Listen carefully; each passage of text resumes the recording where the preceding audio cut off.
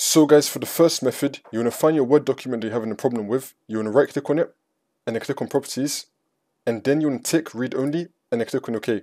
Now you want to open it up, and now you want to close it again.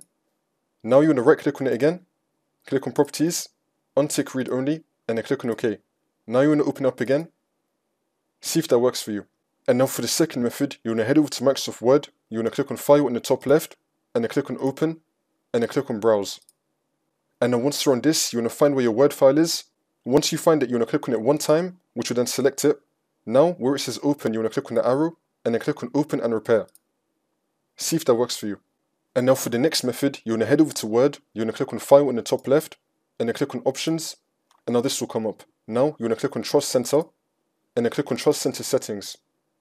And now once you're on this, you want to click on Protected View, then you want to untick all of this, and then click on OK, and then you want to open it up, but make sure that it's a safe file first. Do not open it if you don't know about the file itself. And then once you open it up, you want to come back to Trust Center Settings, and then go to Protected View, and then you want to enable all of this again, and then click on OK. But only do this method if you're sure that this file is safe. And now for the next method, you want to head over to Word again, and then click on Account in the bottom left, and then you want to click on Update Options, and then click on Update Now. Make sure that your Word is fully up to date. And now for the next method, you want to head over to Search again and type in Add or Remove Programs. Click on it.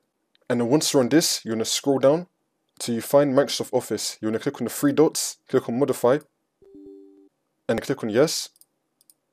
And then once you're on this, you want to try to do a quick repair first. Select this and then click on Repair. If that does not work, you want to do an online repair. Select this and then click on Repair.